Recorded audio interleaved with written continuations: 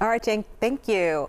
With deep roots in music and Memphis, our next guest hopes to carry on the legacy of the artists before him and beyond. Julian Cross will release his very first album next month, and this Memphis native is joining us here on Live at 9 to discuss that and more. Welcome to Live at 9. Thank you so much, Kanji. I thank you for allowing me to be here. You smell like the spring, honestly. I came in, I was like, oh, okay. So, sorry, I digress. But you graduated from the high school. The high school. Central, yeah, you have to, okay. And so you have degrees, right, from the U of M and LSU, but then how did you end up pursuing music? Listen, it has been a journey. You know, music has always been in my blood. My grandmother is legendary Stax recording artist Wendy Rene. She has toured with some of the most amazing artists that you have ever heard, such as Otis Redding and Isaac Hayes. She was an amazing influence on my life. And so now I get to carry that soulful legacy that she bestowed upon me and just spread the gospel to the world. And that you're doing, I came in during your sound check and it is going to be hot, hot, hot.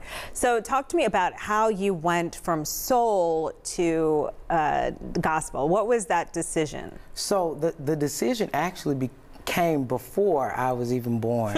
My grandmother, like I said earlier, she was a Stax recording artist, and one day she was supposed to be going on tour with Otis Redding. She was supposed to be going someplace, and she said for some odd reason it was raining really hard and she did not want to go to where they were going. And lo and behold, that was the very same plane that crashed, and there was only one survivor.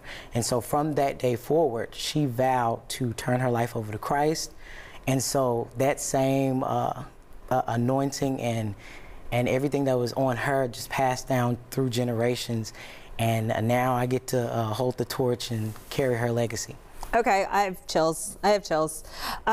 Explain to me what you feel people will see in this album and how you decided that this was going to be, you know, the time to put an album out, not just one song. Listen, so in the last 5 years, I've gone through so much, and I've had to just almost encourage myself through music.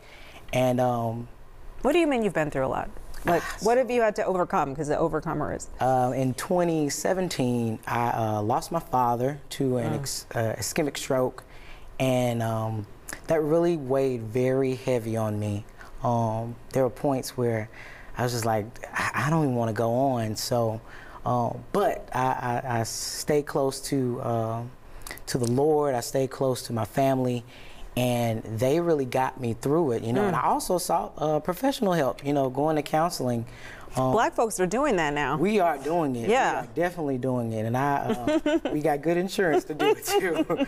So I went to counseling, and in those sessions, the counselor would always tell me to write out your feelings. And my expression is music. So I wrote out this music, and basically, this is my testimony, Songs from an Overcomer. It's how I overcome. You know, we're overcome by the blood of the Lamb and the words of our testimony. So that's my testimony. How can people hear you? Where are you streaming, or do you perform? Do you go, you know? I am on all streaming platforms.